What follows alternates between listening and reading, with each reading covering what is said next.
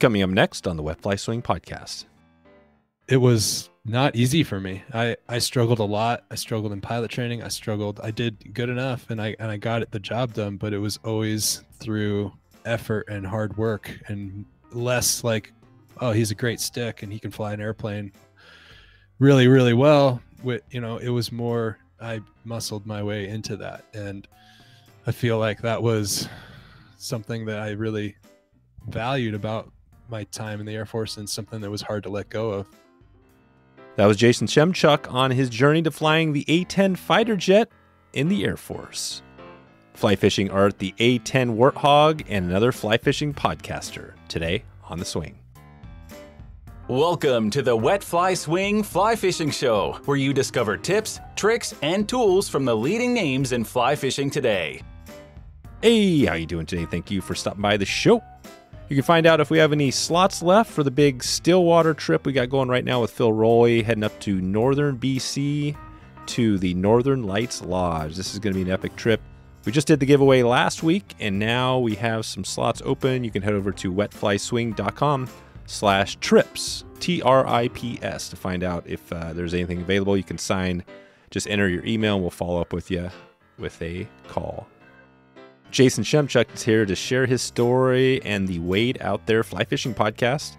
We discover and find out which river he calls home, why he started this podcast, how being an Air Force fighter pilot shaped his life, and what we both have in common. So we got some good stuff in common here. This is a fun one with Jason. Definitely more than you'd think on this one. So did I mention Jason used to fly an A-10 in the Air Force? This one is definitely above my pay grade. Here we go. Jason Shemchuk from wadeoutthere.com. How's it going, Jason?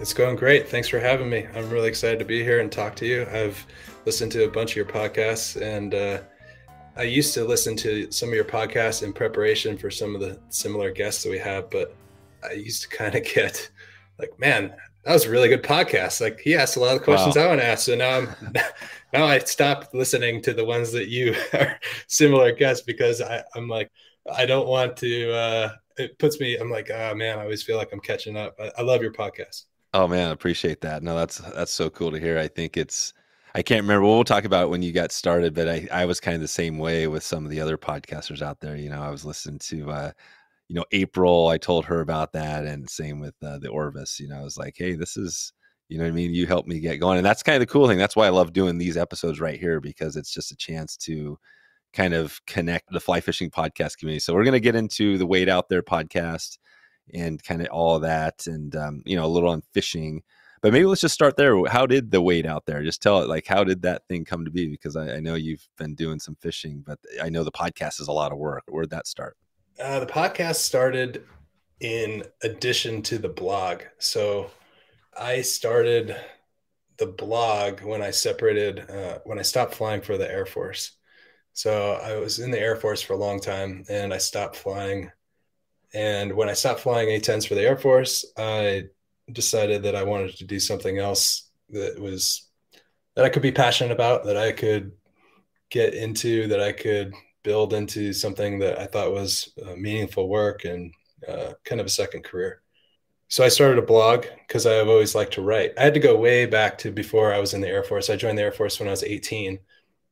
And before I was in the Air Force, I was into creative writing and art.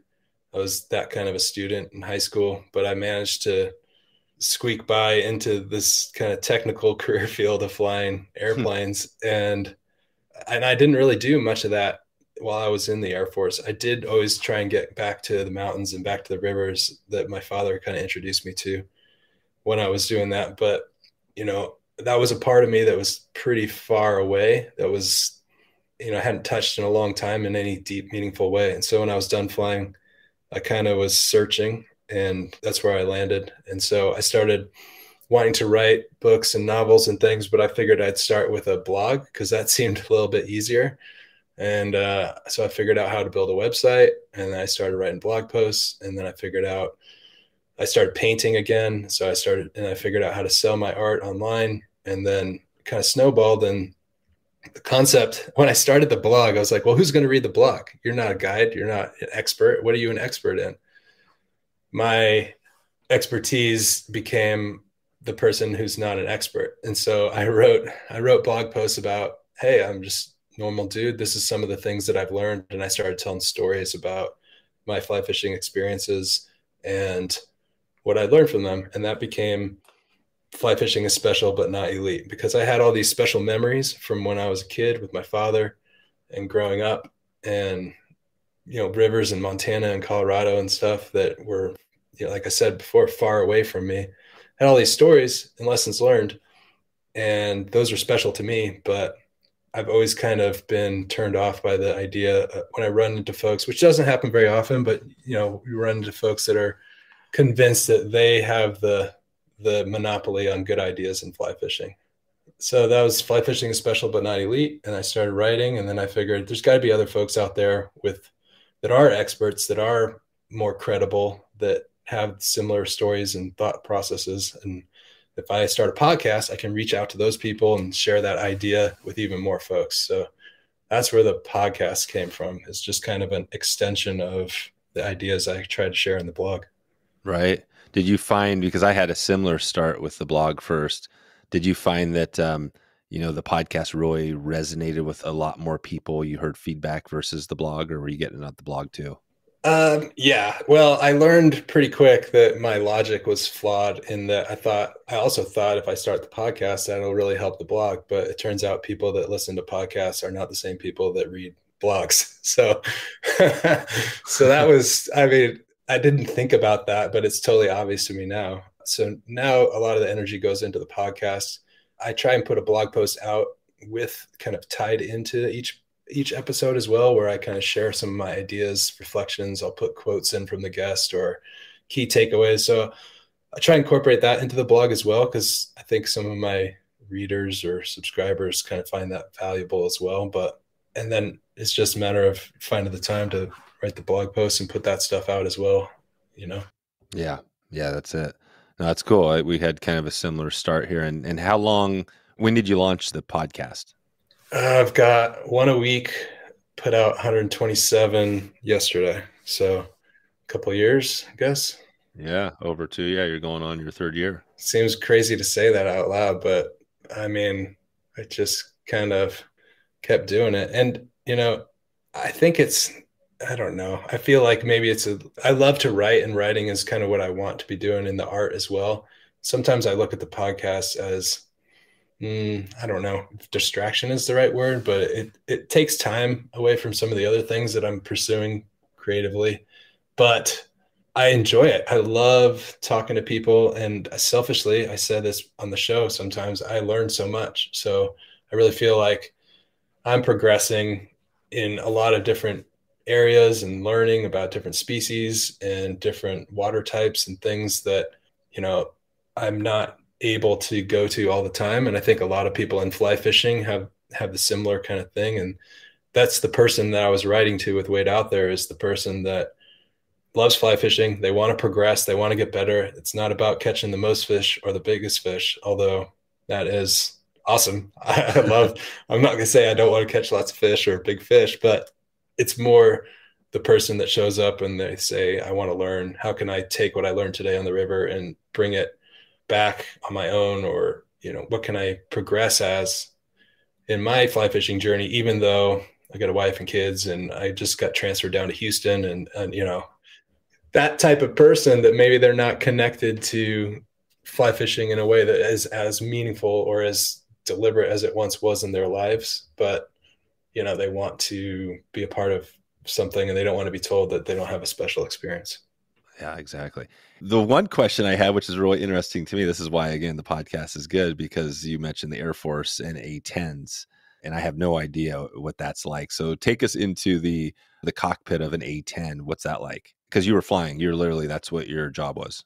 Yeah. Yep. 14 years in the hog. So yeah, it was exciting, meaningful work. It was an airplane that provides close air support mission to friendly troops on the ground in combat, and does also combat search and rescue for downed airmen behind enemy lines, organizes and runs those operations. And then it does a forward air controlling role where it kind of racks and stacks airplanes in the air and then brings them in at different intervals in different places to attack different targets. So that's kind of the 3 big mission sets of the A-10. It was something that when I was a kid, I read a book in 5th or 6th grade called Warthog. It was about A-10s in Desert Storm. And I had always wanted to fly airplanes. I was a kid that was in the library reading books. I read every book about fighter jets. I was reading World War II ace books, and I don't know where it came from. I have no idea. My parents never pushed it. My parents are not in the military. My grandfather was in World War II, but that's a lot of people's story, and I didn't see him that much because my family's from Jersey originally, and my dad moved to Montana when he was a kid. So when he was about 20, he moved to Montana, and he lived there with my mom for, I don't know, 5 or 6, 7 years maybe. And then there wasn't much work in the 70s for folks from out of town. So he moved to Washington. That's where they started a family. Me and my brother were born there. So this isn't really answering your question, I guess, but no, it is. It is. But so when I was a kid, that's my father. He had this deep connection with the mountains and rivers. And so he used to take me out to Montana. And so that was my life. And I don't really know, he used to take me to an airfield when I was really little, just to kind of get me out of the house. And we used to watch airplanes flying at this little FBO that's closed now. But my mom says my first word was airplane. I've just always wanted to be flying airplanes. And then my father had a friend that was in the Vietnam War, and he was a Thunderbird pilot. And just by chance, they worked together in the insurance industry. And he told me that, this is possible. You just need to work hard and keep grinding, and you can do this. So, I went to the Air Force Academy out of high school with the intention of hopefully flying A-10s. And the more I learned about the mission, the more I learned about the job, the more that I knew that was something that was that's what I wanted to do. And that it was more appealing to me than a high fast flyer, pointy nose kind of air to air game. The A-10 is all air to ground. So, I mean, I could talk forever about the A-10. I mean, I started flying it in Tucson. I've been stationed in Germany and Korea, Georgia. My last active duty assignment was at Nellis Air Force Base in Las Vegas. And then I joined the reserves out in Kansas City, Missouri. And I flew A-10s the whole time, multiple combat deployments, lots of all around the world type stuff. And I was in a lot of places. I've talked about this on the show where I could have gotten into fly fishing or done more things like striped bass or just bass or smallies or a lot of those things. And I didn't. I was pretty busy working. I mean, it was like a minimum 12-hour day kind of job, but I didn't because in my brain, it was always my father and me in the Rocky Mountains. And so I was kind of prejudiced against any other kind of thing like fly fishing. And that's something that's been great about the podcast is talking to folks. I realize how much bigger it is. And so that's a message that I try to communicate in my writing and in the interviews is that, we all have home water. We all have a way to get out into nature, and it might not be, well, I learned how to fly fish in Colorado or Idaho or Montana, but it doesn't have to be a river runs through it. It can be a lot of other things. And I've talked to some pretty passionate anglers, from all over the place. And so I think that that's important as well. But as far as A-10s, I mean, I don't know what else you want to know about A-10s. That's it. Well, let me give you a stupid question that I'll give you a better question. Okay. So how much is it like Top Gun, the Top Gun movie stuff, right? The whole movie thing. Is there any reality there? No, not at all. Not really. I mean, I watched Top Gun when I was a kid. That was a big motivator for a lot of kids. Yeah. Were those A-10s? They're flying? Maverick and all that stuff? No, those are F-18 Hornets. Oh yeah, F-18s, right. Yeah. How's the A-10? I see it. It's got the rockets, the stuff on top. How is it different from the F series? The A-10, so yeah, attack airplane. It's all air to ground. So our air to air game is all defensive. And our job is, it's got a big gun on the front, and our job is to employ in close proximity to friendly forces on the ground. So it's not just to kill targets that are out there on the battle space. It's targets that are close to friendlies. And that's what makes it close air support. And that's what makes the A-10 look the way that it does, because the motors are built that way for self-defense and also for fuel efficiency. The wings are straight like that because that gives it more lift and gives it more loiter time, which lets it linger on the battlefield longer. The nose of the aircraft is built that way so that the pilot can see the battle space very well, so he can look over the rail and see as much as possible. It's also kind of, that's where they house the gun, which is the really precise weapon for close quarters. That's why it is the way it is. And It's got all kinds of redundant systems. It's got multiple hydraulic systems and, manual flight controls if all the hydraulics go out, and it's got, self-sealing fuel tanks and all kinds of things that make it survivable, because its goal is to be in amongst it in the battlefield. So we work a lot with the Army, Marines, Navy, special operations guys that are doing the fighting. So that's where we go. Wow. Yeah. Again, obviously we're not going to talk the whole episode about this, but it is interesting because just like the gun, right? I mean, like, what is the caliber of that thing? Is that like a 60 caliber thing, or what is that, a 50? It's a 30 millimeter. Yeah, 30 millimeter. Yeah. And it's got different, it has an armor piercing incendiary round and a high explosive incendiary round. It has a combat mix of the two, and it has it has a combat mix, which is a mix of HEI, high explosive, and armor piercing, and then it has straight HEI, and then it has target practice rounds. Those just depend on the target, which area of operations you're going to. Gotcha. And I just want to go down this route just for a second, because we just had an episode, okay, episode 400. I don't know if you know Bo Beasley. Oh, congrats on 400, man. That's cool. Yeah, it was huge. And every 100 episodes, I try to do a big shout out to somebody huge in the industry, right? So I had Joan Wolf on. Okay.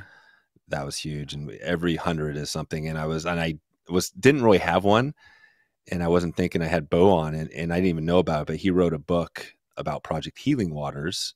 And it wasn't a book really about that, but it was a book like 40 interviews with people, combat veterans, like from different wars. And it was like all these stories, and like, it was emotional. He cried like multiple times in the episode. Oh, wow. And I said, Bo, this is so powerful. I'm not a military, I've never been, but I just said, hey, this is so powerful. Could we do this? Because at the end, he said literally, like, his best friend died because he committed suicide. Yeah. Because of PTSD.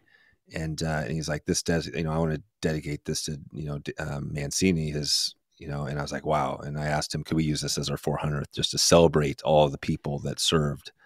And it was just a powerful episode. So I just, thinking of you, right, because you served as well. I mean, is that something, I'm sure you've seen it, but yourself, is that something that you kind of have dealt with, the PTSD? It seems like that's something maybe potentially everybody can be affected by a little bit.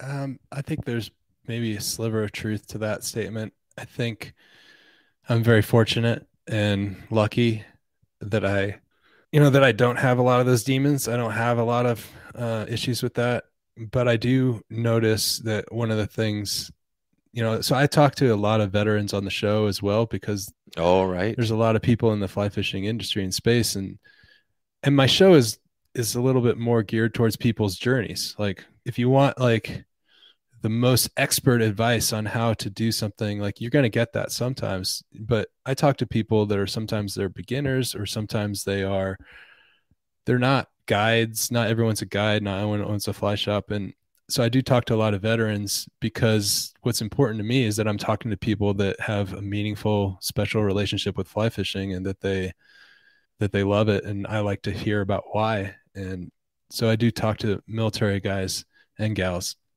And yeah, I agree. I've had some episodes where people really credit fly fishing with a big chunk of their mental health and recovery, and not just in military, but other folks that are dealing with anxiety and things like that.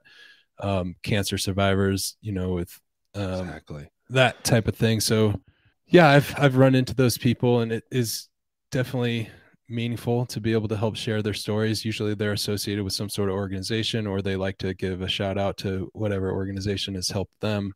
And so that is meaningful, but that happened on accident. That was never an intention or the goal. I just started talking to some folks, and then you ask, and then you talk to somebody, and ask them, hey, is there anybody else you think would be interested in talking? And then they put you on to somebody else that's in the military that has used fly fishing to heal as well. Yeah, those are meaningful conversations for me because, my goal in the A-10 as a close air support pilot, and our goal as a squadron or unit or a community was always the soldier on the ground and bringing them back, keep them alive. And I mean, when you dedicate 14 years of your life, like every day, it was part of who I was, and I was in it deep and I loved it. And, that's why I wanted to keep doing what I was doing. And so when guys come back and then they kill themselves, the suicide rates and all those things, that is discouraging, because not just us, but the folks on the ground, everybody's working hard over there to get the mission done and to get home to their families and loved ones. And so when when you dedicate so much of your life and so much time and energy into that cause, and then to see it slip away because of these other mental health issues that are driving suicide rates, that becomes discouraging for sure. And it's something that I don't think about a lot, but I do. I'm aware of it and I think about it. And a lot of times talking to some of these veterans on the show is a big reminder of that. And so I find that meaningful work in the podcast, but I don't personally have, like I said, I don't have real demons or things, that I'm aware of. Right. Exactly. I've been skewed a little bit with my background. I mean, I surely changed my personality a little bit, some for the good, some for the bad. But one thing that I will say, though, that I think is universal with folks is that, well, maybe not universal, but I didn't know this when I started getting into more of the fly fishing, kind of a second career for me, but the fly fishing community is a wonderful community to be a part of. There's awesome people, super friendly, super helpful. I say fly fishing is special but not elite, but I don't run into a ton of like elitist kind of snobby people. That's not the view I have of fly fishing. And I think that is super useful as well. Even, I don't know, equally, but useful for a veteran or somebody who's needs healing to be able to go and be a part of a community. Because I think what's lost a lot of times is maybe you didn't see something that was totally distressful, or you weren't involved in some sort of like terrible combat experience or nightmares of bombs and things like that. Maybe that's not your story, but maybe you joined the Army when you were 18 and all your friends were in the Army, and you had this job in the Army that meant a lot to you, and you had this meaningful, purposeful life with a community of people around you. When you leave the military for whatever reason, those people are gone a lot of times, especially, if you're hometown kid and you go back and now you're back hometown and all those people are in Germany and Korea and Georgia and all over the world, and they're not with you anymore. And so I think that it's worth examining the value of being a part of not just fly fishing, but any community for somebody who is struggling with kind of the exit from the military. And it's not, just the healing of the casting or being in the water and nature and all that is really good. And I think there's a lot of science that will back up like the value of being in nature, especially water. And that's why these organizations like Project Healing Waters or Iron Freedom Foundation, these organizations exist because that is, proven to be valuable. But I also think being part of the community is important, and being able to call somebody or go to a fly tying class or be part of Trout Unlimited together or just be on the river together. You have somebody that's, with you that you can relate to. And if you throw that they're a veteran in there as well, now that's even better because now they kind of can understand where you came from. Nice. And now you are pretty much out of the Air Force. Are you pretty much out fully? Pretty much. I've recently got to 20. I haven't been flying for the Air Force for a few years, and so I fly commercially. And oh, you do? Yeah, I work on Wade out there. I work on my art, and this try and build this kind of side hustle into a second career is my goal. There you go. my smarter question from the back there, which is still kind of a stupid one, I think, but so the A-10 or, taking off in that, landing in that versus the just a regular, airline 747, any comparison there? No, it's not really the same kind of line of work, but it's fine. Yeah, it's totally different. All right. And well, let's jump into a little bit on, so you're in Utah now. In Utah, what is, fishing wise, I mean, have you been there a little while? I can't remember how long have you been in Utah? Yeah. So we moved here about a year and a half ago, almost exactly a year and a half ago. And part of the move was so that I could make this kind of second life a reality. I mean, we were in Kansas City, Missouri, in the suburbs there, and that was our last kind of flying assignment. And when I stopped flying out there, like I said, I was looking for something more meaningful, and I got back into art and writing and in the fly fishing space, because fly fishing, if I could do one thing every day, I'd go out on the river. I love moving on a river. I love just being out on the river, and I've always felt that way. And we don't have a lot of that. We have a lot of awesome things in Kansas City. Missouri is a beautiful state. I love the Midwest. I love Midwesterners. I mean, I really, really enjoyed it. I could have got deep into the White River system in the Ozarks and stuff. And I went down there a little bit when I was out there, but it's a 3.5 hour drive. I got little kids, it's a whole day. It just is not convenient. And for this season of our life, I felt, and my wife felt like we've always kind of wanted to be in the mountains. My wife's from Colorado. I spent time in Montana and Colorado. So mountains for us was the goal. We just took a kind of 15-year detour with the Air Force, but we had this opportunity and we could raise our kids in the outdoors. My kids are outside like all day, a year round. They're either skiing or fishing or hiking or biking, or, that it was important for us to have our children in the outdoors. Because when I look back on my childhood, and I see like all my memories and all the good things, a lot of it was the mountains and the rivers and things. And so for us, it was like, well, why don't we double down on that? Let's just give them more of that, So we moved out here for that. And then also for me to be close to an art scene where people want to, look at fly fishing art, or they want to, I'm close to fly shops and art shows and things like that. And then I can get to Bozeman and Jackson Hole and Park City, and places like that are close to me. And then the fishing's great. I mean, it's Utah and it's awesome. And it's been great. It's been cool being able to go for a couple hours, and not make a whole production out of it. It doesn't have to be a whole day where I have to drive 3 hours to get someplace. I can, if I have 3 hours, I can just drive and get a couple hours on the river and come home and still be present as a father and a husband, which is kind of my number one priority. Mm-hmm.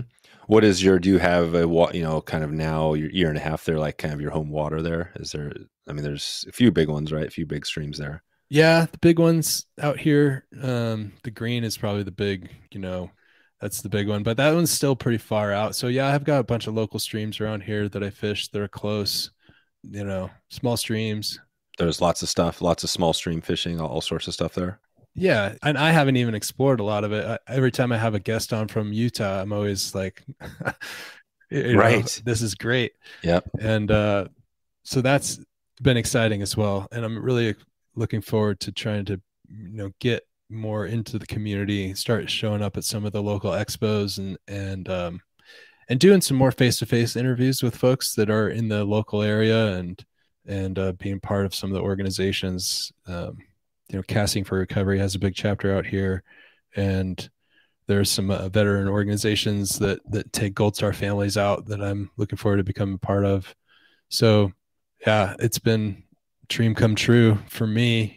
When I was a kid, I was thinking about going to Montana State. That was where I was planning to go. And it was to do all these types of things, to write and paint and be in the woods and fish. And, I just took a different path, and I don't have any regrets, but I feel like I'm come back to a place that's kind of reminds me of about a part of myself, that it feels good to be in that, to have kind of been true to myself and say, yeah, I am going to go back to that. And that is important to me. And I just fortunate that my wife is so supportive and adventurous as well. 'Cause we loved the Midwest, and it was tough to move, but we're glad we did. Right. Right. Yeah. The Midwest is awesome. I always think, we talked about this going pro, if you were to go pro, and I always think about the War of Art, a book that I've loved. I I always read love that one, that book. to get Yeah. started. Yeah. You know it. Yeah. Stephen Pressfield. But so you got writing, you got art, you got podcasting. If you had to choose one to go pro in fully, that's the only one you could do. Which one is it? Art. Oh, it is art. Yeah. I mean, maybe writing, but I think my art is something that I really feel like I can progress at that and get to a place in another 10 years or 15 years. It's something that I'm excited about switching to oils here soon and really putting a lot of energy into that. So the move to Utah took a lot of energy, time, and money. And the transition has been, it's taken a lot of, like I said, time and energy away from a lot of my efforts, at Wade out there for sure. But I feel like it's a little bit of one step backwards for 10 step forwards type thing. Like this is a strategic kind of move for me to be in this place. And it was the right move, but there's definitely been an adjustment period. I don't know. Does that make sense? I mean, Yeah. Yeah, it does. No, I mean, some of it's for me, it's a little just the art itself is abstract. I mean, I have like family. My grandma was a pretty awesome artist. I'm looking at a painting right now on the wall of her, like it's an abstract oil, and maybe I'll throw a thing in the show notes to show what it looks like. But it's pretty amazing because I never had the art. I mean, right? I never, and I don't know if it's more like I just didn't ever put the time in, or I just wasn't interested. But I mean, looking at your art, do you feel like it's something that you've just been getting better, or did you just have art in you from day one? I think I have a certain amount of ability, but I'm not gifted by any means. It's not like, holy smokes, man, this guy is an artist. Wow. But I have enough to where I feel like I can build upon it. And one of the special things about my time in the Air Force was, that was a similar journey for me. Is when I started out, it was not easy for me. I struggled a lot. I struggled in pilot training. I did good enough and I got the job done, but it was always through effort and hard work and less like, oh, he's a great stick and he can fly an airplane Right. really, really well. It was more, I muscled my way into that. And I feel like that was something that I really valued about my time in the Air Force and something that was hard to let go of because when you work that hard and struggle and fail rides and hook rides and, and keep coming back and through all the upgrades and stuff, you get to the end and now you're not struggling. Now you're teaching guys and helping guys and you're able to say, hey, listen, I was where you are. Like it's going to be okay. You're going to figure this out. And I loved that about teaching in the A-10. And so when I talk to guys and gals in the fly fishing industry that I see that are also teachers and not just guys, but real mentors or real teachers, that's exciting for me because I think that's valuable and doesn't come on accident. And the ones that I think are really good know most about it because they've learned the hard way. Yeah. No, that's well, but I was thinking earlier when you were talking about that, the fact that you did that and you were a pilot and you put your time in, it's kind of a reminder for the kids. I always think of like the kids out there, listening, my kids, your kids, they're like, wow, that's a good example of like putting your mind to it. And you know what, you can do anything. Like I say that to my kids, like you can literally do anything. We're in this one of the countries where you can do that, right? Do you believe that you can kind of be whatever you want? I believe that we live in a great country. I believe that you can achieve a lot of things. I think the requirement is work, and I think that is a message that sometimes is left out. I think, I push hard work with my kids, not because I want them to like make a lot of money, but just because I think that they will take so much joy out of life on the backside of work. And everything that I look at in my life that has been meaningful and has brought real joy to my wife and I has come on hardship and hard work. I mean, even, our daughter had some medical things that, she's good now, but that experience has given us so much perspective, the fact that she's with us and, alive. And my wife and I will say, I almost am grateful for that experience because it was so hard, but it made us close, and it gave us perspective, and life is better now because of that experience. And I think people like to look at the opportunities in the country and say, well, I can do this and that and everything. And that's true. And that's why I love to give that message to my children, is similar to you, right? You can do anything you want, but you better be ready to work, man, because these guys, I mean, I think a lot of times too, art and art forms kind of get this bad rap, like how you going to make a life as a fly fishing person, right? What are you going to be, a guide? Guys don't make that much money, blah, blah, blah. It's like, well, I don't know. Maybe I'm going to be an artist and a guide, or maybe I'm going to start a podcast, or maybe I'm, doing what you do, create your own thing. Yeah. Create your own stuff. And that's all possible. But, you gotta, I don't know. I don't want to sound like, no, go for it. I'm not militant about it. I just really think that, that's important, and it's not, just have to kind of put in the time and keep going. And it's something that I love that about my time in the Air Force. And so I'm excited about it with my art. I'm excited about with Wade Out There. I'm excited about it with the podcast, like all these things. You have good days and bad days where you're like, man, is this going to take off, or is anyone ever going to really buy this art, or, like, is this going to be the thing? But I remember those ideas and feelings in the jet. I remember being like, dude, are you ever going to upgrade? I mean, you're, like, this is, maybe you should just stop. Maybe you should just give up. That's the the war of art. Again, going back to that book, that's what I loved about that book, is that that was the message. The message was, what, you're going to fall on your face, and to be successful, you got to get up. Like he did the Marine analogy. He was like, you got to be like a Marine. You got to be able to just get up and show up every day, and you know what I mean? Resistance. You got to resistance. Yeah, you're battling that thing in your head telling you suck. Yeah. You can't, you're not good enough, right? You got to battle everyday resistance. That book really did resonate with me. And I think it's great. I think it's funny that he's not that kind of a book writer. He writes novels and, Gates of Fire. Yeah. The War of Bagger Vance. The Legend of Bagger Vance. The Legend of Bagger Vance, Gates of Fire, which about Thermopylae. That's a great one. Oh, wow. That one's about, it's kind of what the movie 300 was loosely kind of based on that construct of the book. Okay. But that's another really great book. But he wrote these other books, like he said, because he felt like he kind of had to write them because he had these ideas. And holy smokes, I'm glad he did. They're really good ideas. Yeah. No, it's good. Nice. Well, let's see. Where are we at here? We got, this is what, again, this is what's pretty awesome, is that we've kind of gone down the road, haven't talked about fishing yet. But really, I mean, for you, well, let's just go down that a little bit. I mean, I wanted to ask you about, I know stillwater fishing is something we're interested in. I know Utah has some stillwater fishing. Is that something of interest to you, or is it more rivers? More rivers. Yeah. I mean, I feel like I'm just scratching the surface of my time out here, both fishing and hunting, but I'm going to go to the river every time. I like being on a river. Even if I'm just not fishing, I'd like to go out there. And when I go with my kids, that's what I enjoy, is playing on the river with my son.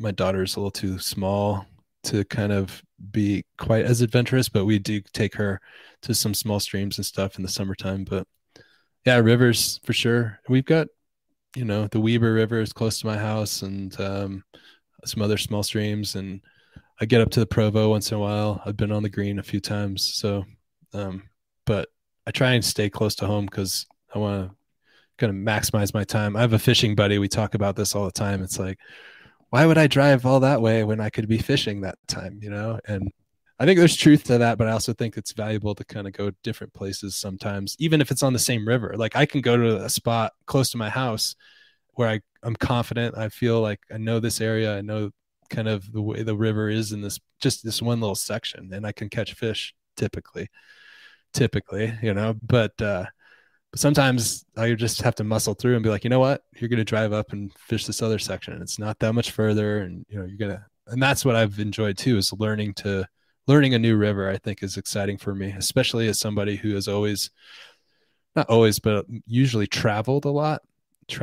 even via long drive to get someplace, to have something that's, I don't have to learn the river in 3 or 4 days. I can kind of learn seasons and more about the Yeah. entomology and more about the flows and the dams and how they operate and how they work and change the fishing. And that's been really exciting. Right. Yeah. Everything.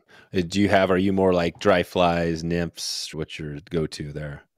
I just want to catch fish. So I do it all. I am not a great streamer fisherman. I've said this before, but I fish streamers more often now than I did before, which is still not to say I fish them a lot, but I will fish streamers. I think the reason I don't fish streamers as much is I'm not as, proficient at it. I just don't know as much about it. But also, a lot of people will say that they don't catch as many fish with streamers, and but that's okay for them because they like the excitement of the aggressive takes and the bigger fish and all that stuff. And I don't know, it doesn't motivate me as much as catching fish. So sometimes I feel like that, but I think I'd rather catch a bunch of little fish than like search out the monster with a streamer. But I don't know. I mean, you can catch bunches of fish with streamers too, probably. Yeah, I'm sure you can once you get, if you get it dialed in. I'm not dialed in. I will say that with the streamers. Yeah, no, me neither. But I'll do dry flies or nymphing or all that stuff, and I'm experimenting a little bit with tight lining and whatever. Yeah, the Euro tight lining mono, whatever you want to call it. Yeah, all that stuff. I'll do whatever. I like any of those things. I'll fish nymphs most of the time until I have a reason to fish dries, and then until you see something going on. Yeah, I like that. That's good. What's your local fly shop? You got somebody there? Angler's Den is down in Roy, which is kind of on the other side of Ogden. So I live up the hill from Ogden in the mountains there by Snow Basin Ski Resort. We kind of live close to that area. So I go to Angler's Den quite a bit. They're super nice, super friendly down there. They're kind of more than just a fly shop. They have some gear stuff in there as well, and lake fishing stuff. And I've found them to be super friendly and nice. And I'm looking forward to hanging some of my art up in their shop. Nice. There you go. Yeah, they're good folks down there. And then there's one up in Heber City too. Fish Heads is another one. They've been pretty nice. I don't go up there quite as often because it's a little bit further, but I've talked to a few folks. At least I've talked to one gal who's up there and guides for them. She's super friendly and nice, and they've been great as well. Nice. What is your, on your art, just going back to that for a sec here, can you just describe it for like those that haven't seen it? Yeah, sure. I'm a watercolor artist now and excited to be switching to oils soon. I have a couple series that I'm working on in watercolor that I want to finish before I kind of move on to oils. And that's because I feel like I still have a little bit to learn from watercolors. Probably still have a lot to learn, but the things that I want to learn from watercolors, I'm still exploring. And then I also kind of want to finish what I started. So when I say I've got a series and I've got these types of paintings that I want to do, I want to finish those out. So I've got those to finish, and then I paint fish and I paint fly fishing scenes. I think someday I'll probably move beyond and fish paint other things, but it's a fly fishing kind of themed artwork, and it's kind of quasi realism.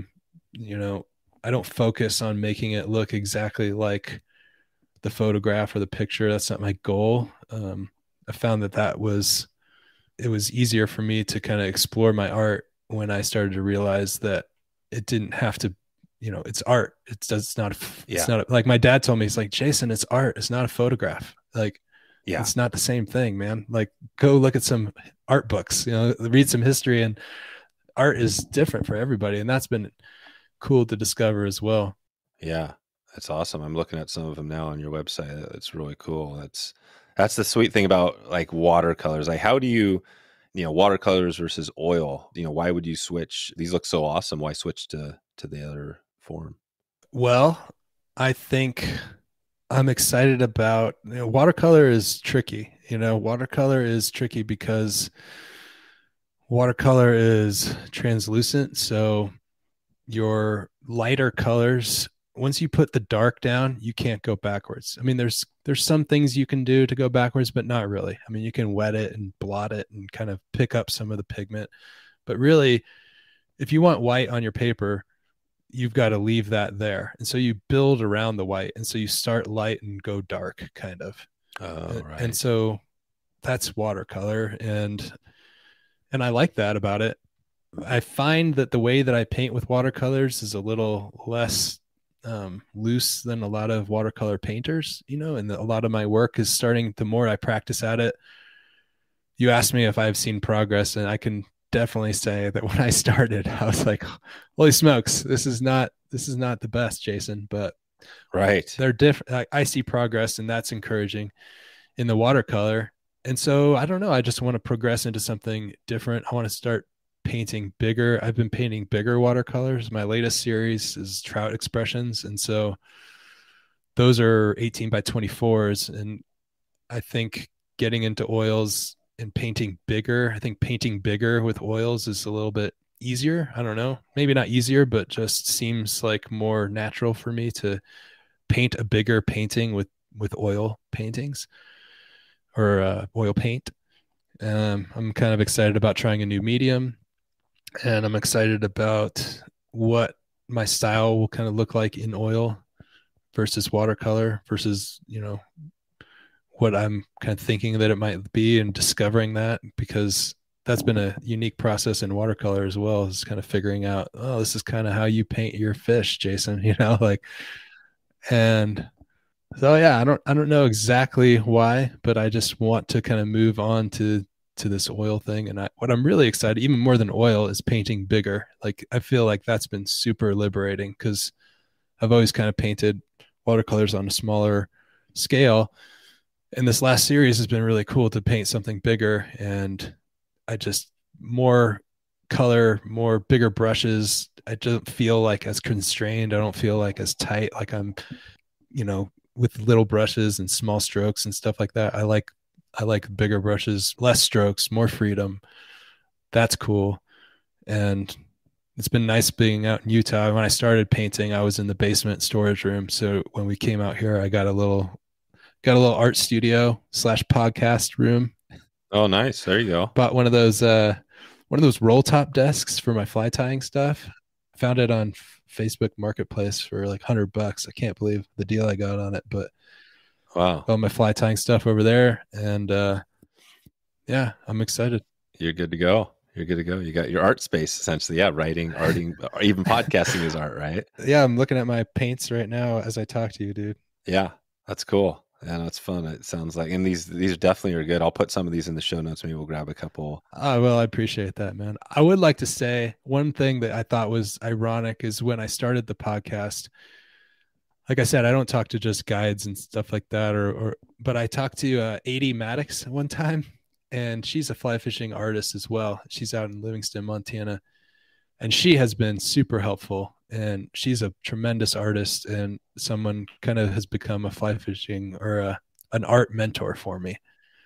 And I think one of the things that she taught me, we talked a lot so far about my Air Force stuff and flying. I didn't know we were going to talk about all that, but she really gave me permission to lean into that part of my personality in my art. And that has been huge. And even if I only started the podcast just to have a couple of those conversations with her about my specific art, it would have been worth it, because it has really changed the way that I approach my art. Whereas before I thought, well, you need to be like, I have a preconceived idea of what an artist is in my brain.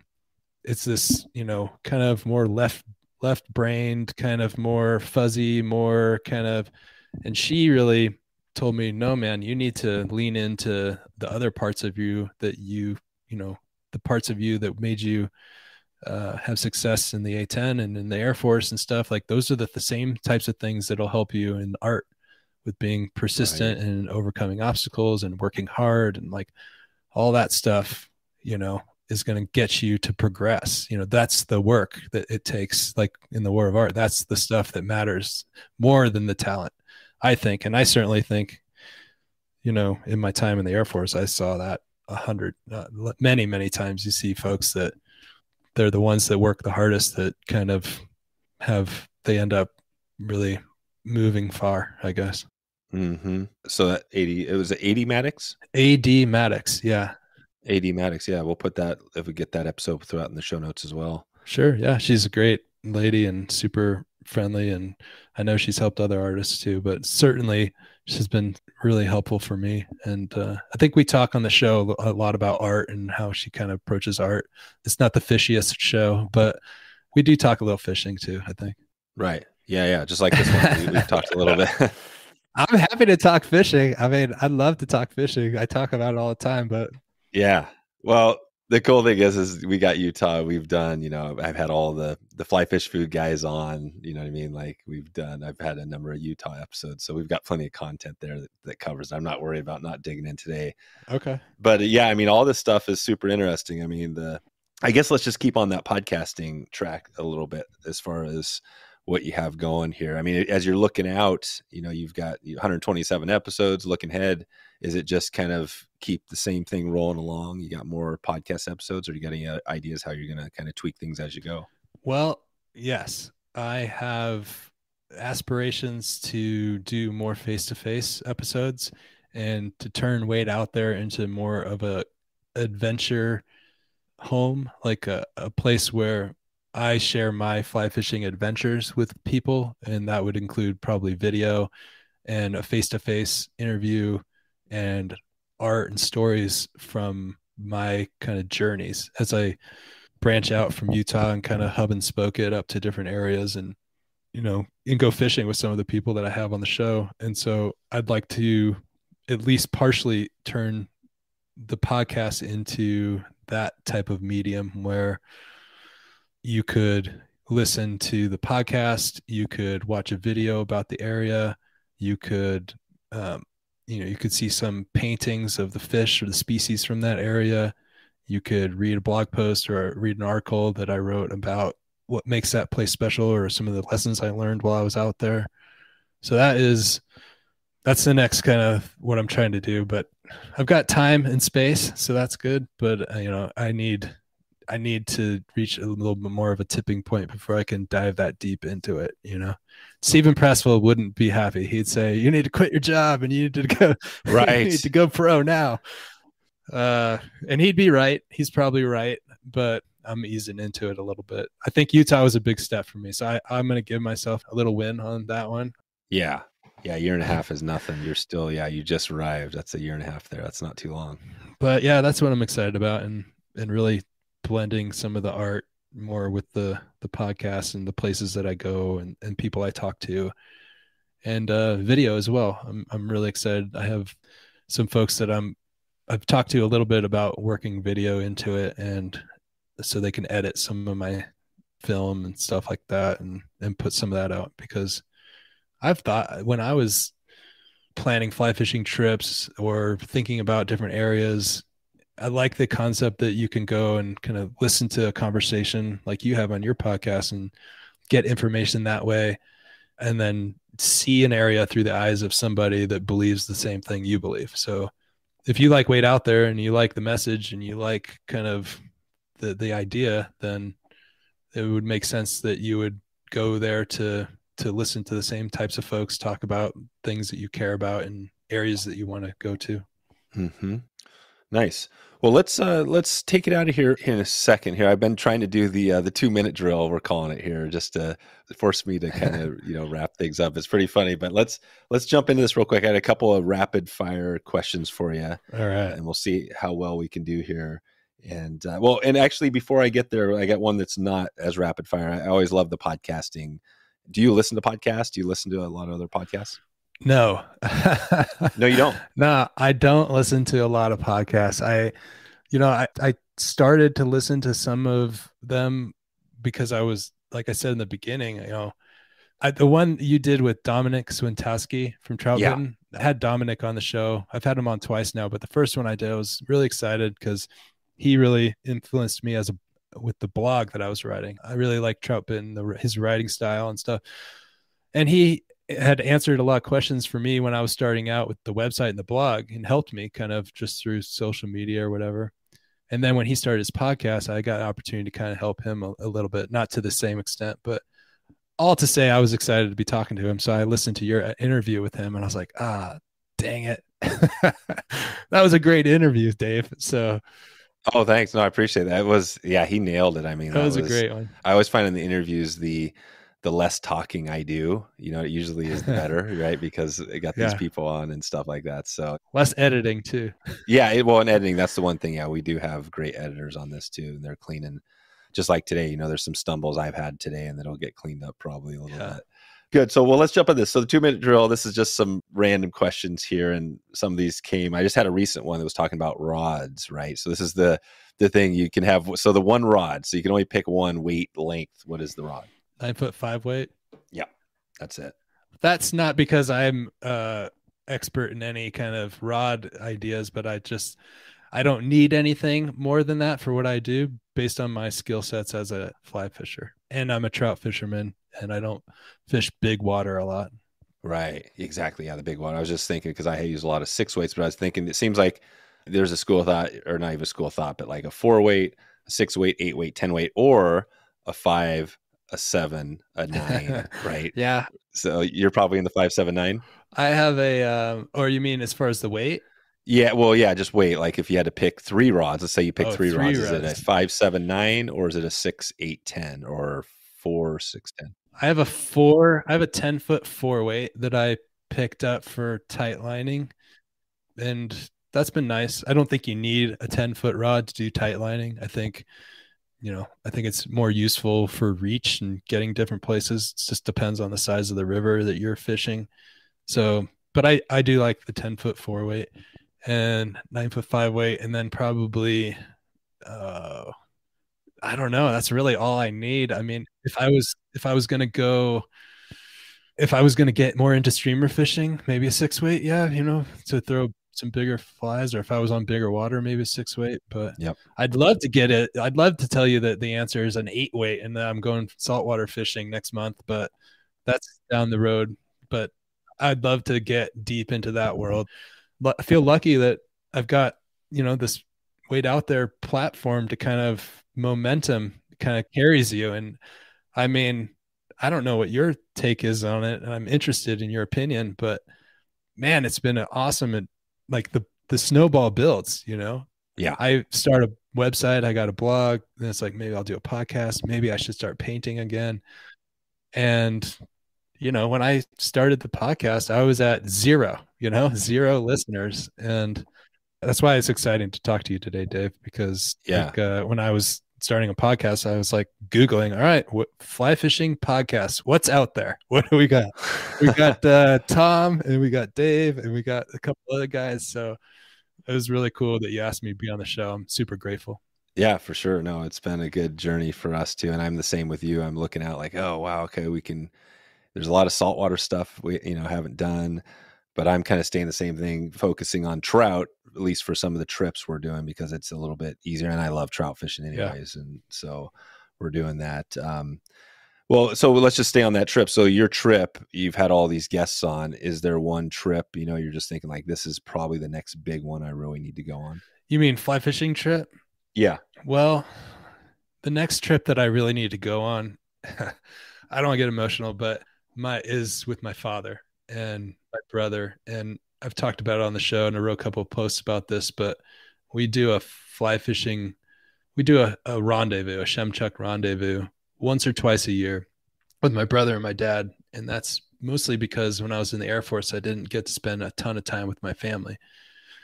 So when I got out of the active duty and joined the reserves and kind of started, going into this fly fishing space or community or whatever I'm doing at Wade Out There, whatever it is, I started, we kind of made a pact or a plan to do 1 or 2 fly fishing adventures every year. Doesn't have to be fly fishing. We've gone like hunting a couple times and stuff, but leans into fly fishing because of where I'm at. But yeah, so my father had heart surgery last March, and he's good and strong, and but we haven't had a rendezvous in a while, and this one has to happen. So my son is coming for the first time. That'll be cool. Oh, wow. So grandpa's excited. I'm excited. My son is excited, and my brother's excited.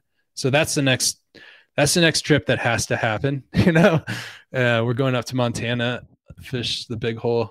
Oh, you're hitting the Big Hole. We just did a Big Hole episode with Wade Fellin up there. Oh, cool. Big Hole Lodge. Yeah. At which lodge? It's the Big Hole Lodge. Okay. Yeah, Wade Fellin. Yeah, he told a cool story about. We've had some connections through him, but yeah, I can't remember that. Well, the Mother's Day hatch was one he talked about as a real big one. They love there. Yeah, we went out trying to hit the last time we were there. I'm ever the elusive salmon fly hatch for me. I just can never really hit it right, and so we were trying to do that, but we got into great dry fly fishing on PMDs, and then nymphed a bunch. Oh, cool. My brother has a drift boat, so we take his, and my dad likes to row. He'll row all day. Oh, wow. And my brother and I fish. And cool. Wow. So you got some skills. Yeah, your dad and your brother, they got the boating. They must have some skills out in the space or in just fly fishing. And yeah, I don't know. If he's got a boat, if he's got his own drift boat, that's pretty big. We have a boat. I don't know if boat equals skills, but I know a lot of people that would not be able to row. I know there's a lot of people that couldn't row a drift boat down the river safely, right? I mean, that's a skill. Well, he's a 70-year-old man, and he's going to do it. So he's, like I said, he's really strong. And he just had a valve on his heart that was faulty, I guess. And it was pretty scary. So that's the next one that has to happen. As far as like wait out there, I try not to I've tried to not, when we do rendezvous, I try not to, mix the two. Like I don't go off for a day and meet with somebody, and those are just special times with our family. So other than taking pictures and things, and I definitely get ideas and write blog posts about it, but while we're there, I try and make that about being there. I went out to Pennsylvania. That was pretty cool. The next big one, I don't know. I don't have a next big one. Yeah. Well, the one with your family sounds pretty big to me. Yeah. That's going to be cool. Yeah. Good deal. What about, give us your one fly. So you got a special pattern, nymph, whatever, that you just seem to be like, it's the one you've always got in your box. It's got to be one, huh? I like these types of questions. Yeah. It's just one. Yeah. That's the thing. It's the 2-minute drill. We're over 2 minutes, but it's just one. Orange scud. Oh, the scud. Yeah. There you go. I catch a ton of fish on it. And if I am going to be fishing around here, I want the orange scud. There's a lot of tailwaters. The Weaver's a tailwater in a lot of sections.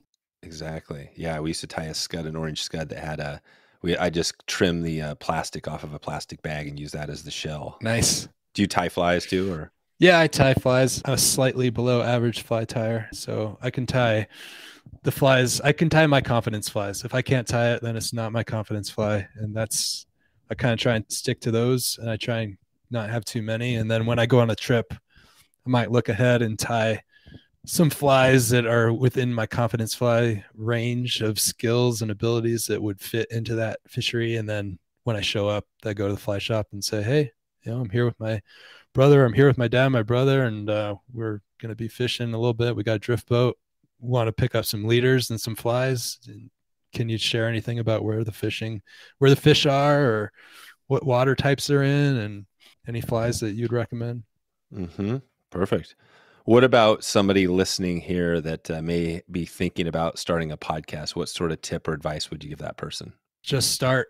You just got to go. Just got to get started, and you're never going to know how to do it until you start. You cannot know how to do it until you start. And so if you don't start, you won't do it, I guess, if that makes sense. I mean, yep.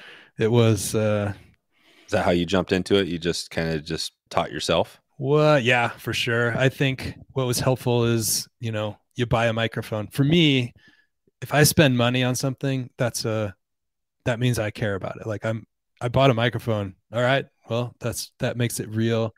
And then just like baby steps. I remember like the microphone sat in my house for a week or two, and I'm like, all right, dude, well, plug this thing in, and I got the Audacity software, and I just recorded a sentence like, oh, I just recorded something.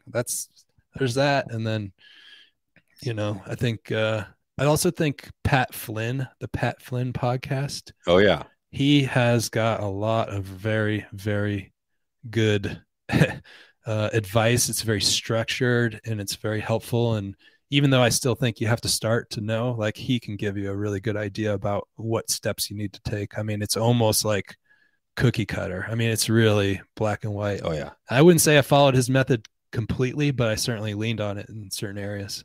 Yeah. He was my first mentor when we started. Actually, I started the blog 2 years before the podcast, and Pat Flynn, I followed him for a year. I still do. You know, he's the Smart Passive Income blog, right?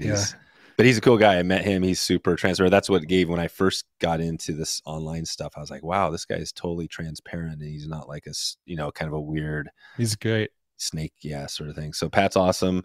There's a bunch of guys like that out there, which is cool. One question to wrap this up here was the Warthog. Just kind of going back to that, Roy. That's kind of interesting name. Is there a like, how does that name? What is that about?